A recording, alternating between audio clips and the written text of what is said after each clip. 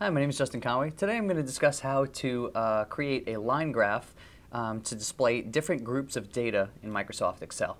The reason you might want to do this is you have listings of different data types and you want to combine them to show them graphically in one place and make it easy to understand.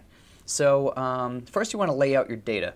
Choose your X and Y axes for the data to be displayed. So on this chart here for Q1 grades, I have grade 1, 2, and 3 across the top, and then the 3 students listed on the left, and we're going to create a chart out of this. So these are the different groups and the data that we will want represented. Select all of the data, including the titles, then go up to line, and you can select a different type of lines. This is going to give you the line graph that will actually display the results in relation to each other. So as you can see, the lines actually sort of intersect and cross each other. That's the best way to show the actual data as a representation of how the other kids in the class did.